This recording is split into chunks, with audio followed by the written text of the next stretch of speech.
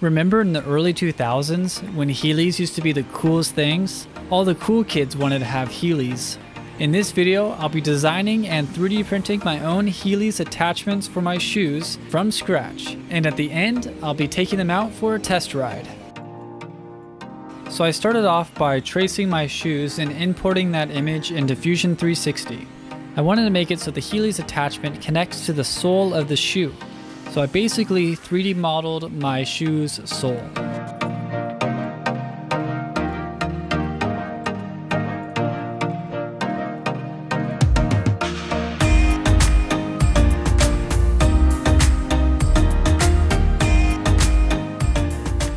Next, I 3D modeled the axle and the wheel. So the wheel has two standard skateboard bearings inside of it. To make the wheel, I sketched out the profile and used the revolve function in Fusion 360. Here you can see me adjusting the curvature of the wheel. So with the wheels being a little bit large, it means the heels will be pretty big, but that is one of the compromises that I'll have to make for this project. So I think I designed the wheel to be a little bit bigger than the normal Heelys wheel, but I did this to make it easier to go over any bumps or cracks in the road.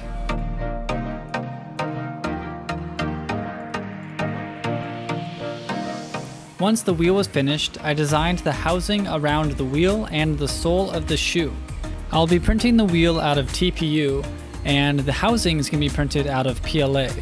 So it's not the strongest material, but I think if I use the correct settings in my slicer, I think we could get the housing to be pretty strong.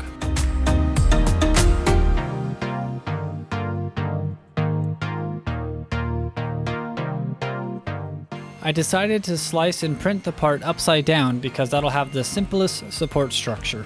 The axle is an 8mm rod, so I wanted to make sure that it could snap into place. After some quick modifications, the housing was ready to be 3D printed. So once again, I'll be 3D printing the wheel out of TPU, and I have to decide how stiff I want the wheel to be. I could change the number of perimeters, or I could change the density of the infill. So by controlling those two things, I can control how stiff the wheel actually is.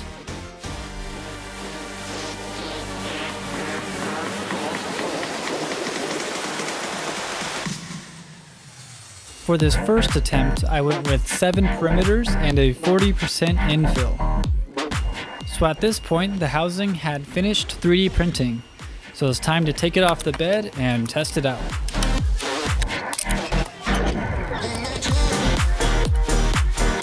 So it actually fit onto the shoe really well, a little bit tight, but the sole could actually squeeze in a little bit, and that allows the piece to fit on really snug. And that metal rod actually counteracts the pressure on the sole, so you actually have a really good solid connection.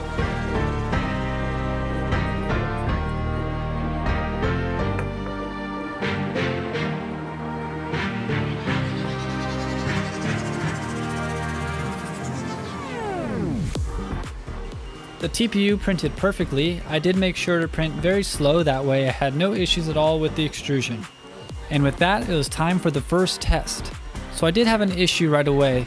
The 40% infill is actually not enough, and it allowed the wheel to squish in too much, which caused a lot of extra friction and did not allow the wheel to roll very well. So I think what I'll do is I'll increase the infill to 100% and print a solid TPU wheel. Besides that, it actually felt fine on my foot, and the housing seems to work just fine. Here you can see the wheel actually squishing underneath the pressure of my weight. Both housings and both wheels didn't finish printing until later that night, and it was raining, but I decided to test them out anyways, just for proof of concept, and it did work.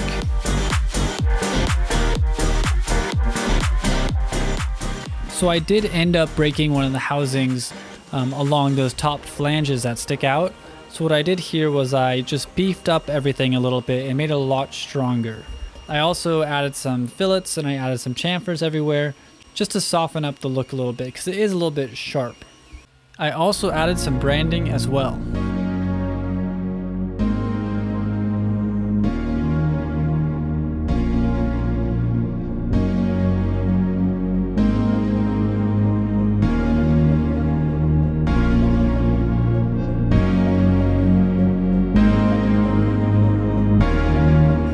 with that, I threw it back into the slicer, and this time I sliced it to be a lot stronger. I added more perimeters and a denser infill.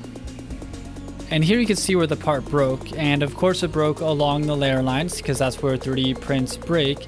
And I could change the orientation of the part to get better layer adhesion in certain directions, but I do like having that strong horizontal strength holding the wheel in. So at this point I had both solid wheels, and you can see how they assemble here. Just the 8mm rod and the 2 standard skateboard bearings. I designed the snapping mechanism for the axle to be pretty strong, so it does require a lot of force to get the axle to go into the housing.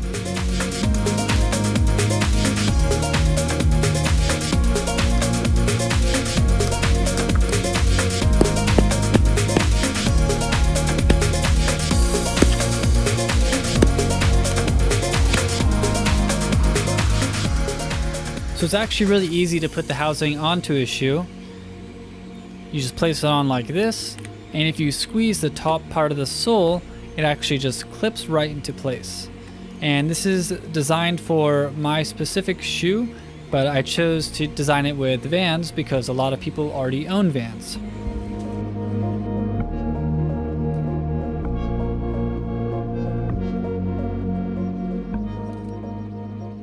So after all that, I was pretty excited to try them on and see if they would actually work. It was actually pretty fun to try out because it brought me back to the days when I used to ride these around the supermarket.